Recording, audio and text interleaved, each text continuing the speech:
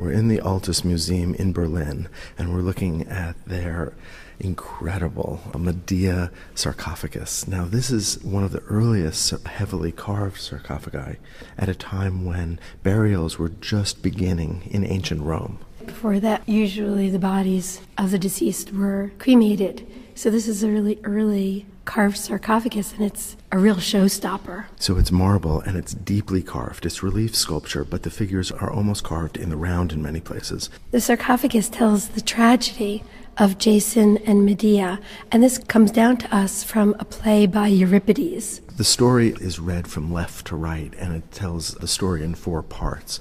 On the extreme left is this magnificent rendering of Jason.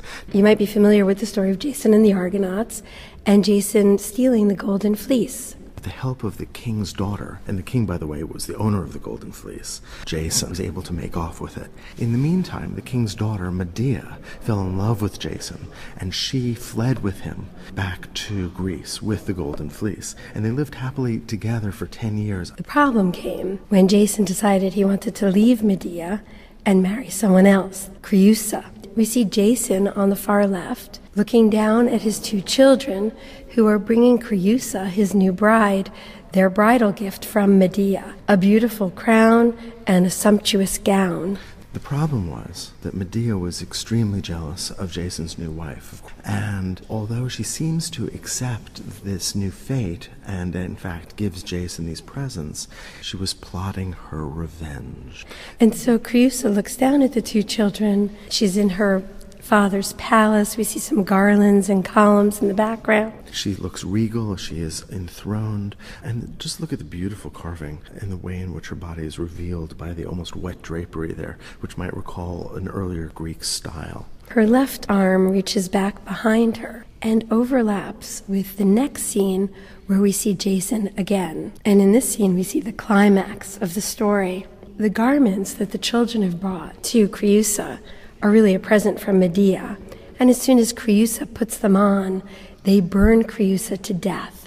Her father tries to save her and is burned to death as well. So we have the unfolding of this terrible plot, this terrible kind of revenge. And Jason looks on from the left. The father pulls his hair out as he watches his daughter burn. Creusa forms this remarkable figure, her arms lifted, her hair streams behind her. Her drapery almost reads as flames enveloping her. There is a real sense of desperation, and look at the way her palms are opened up towards us. Her mouth opens a little bit wider, and there really does seem to be this sense of horror, this sense of desperation. Parts of this are carved so deeply. For example, her arm is completely removed from the background, and so she really emerges as an almost complete 3-dimensional figure. It's exceptional carving, the sense of emotion, the sense of intensity, the sense of action, even though this is a piece of stone. In the 3rd scene out of 4, we see Medea looking down at her 2 children who are carelessly playing ball. But this is not an innocent moment for Medea because she's already plotting to kill them. In her revenge for Jason, she kills her own children. So we really see the tragedy deepening here.